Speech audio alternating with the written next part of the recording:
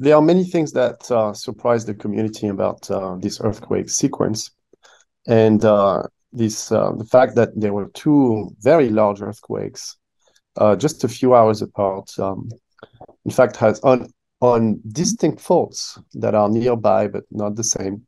I believe has never been seen before for an earthquake of this magnitude. The second earthquake was in a fault that was previously identified. It's called the Surgu fault. It was seismically inactive for all of historical times. So based on current knowledge, we would not predict that. We would think that it would be an inactive fault that used to be active in the distant past and could not predict, could not create earthquakes. But we were wrong. And it created, it hosted a magnitude 7.5 earthquake.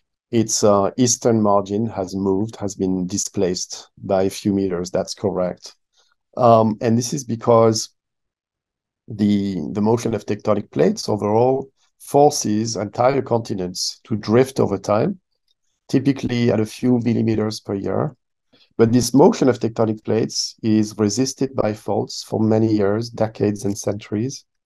So these faults do not actually move for quite some time.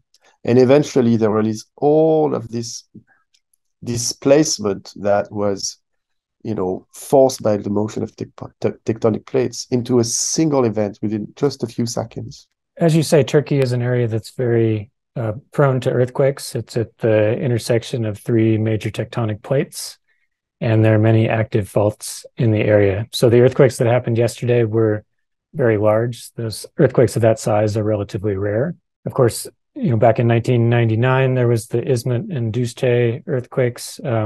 Those earthquakes were about 3 months apart.